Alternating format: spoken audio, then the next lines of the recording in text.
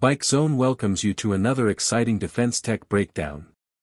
Today, we explore the next-generation Russian Interceptor, the 2026 Mikoyan Mig-41, a machine designed to redefine air superiority at extreme altitudes and speeds. Overview of the Mig-41. The Mig-41, also known as PAC-DP, is Russia's upcoming sixth-generation interceptor.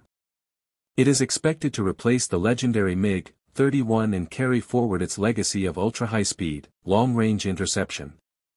This aircraft is built for missions where modern fighters cannot operate, near space altitudes and hypersonic environments.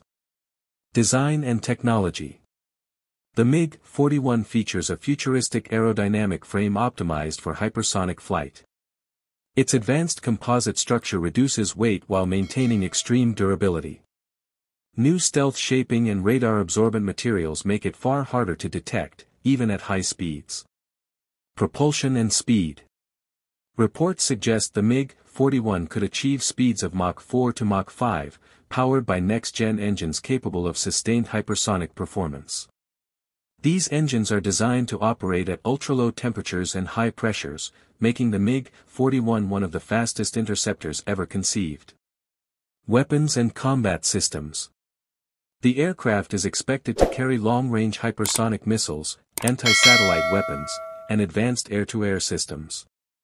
With a next-generation radar suite and AI-assisted targeting, the MiG-41 will be capable of detecting and engaging threats far beyond traditional fighter ranges. Operational role.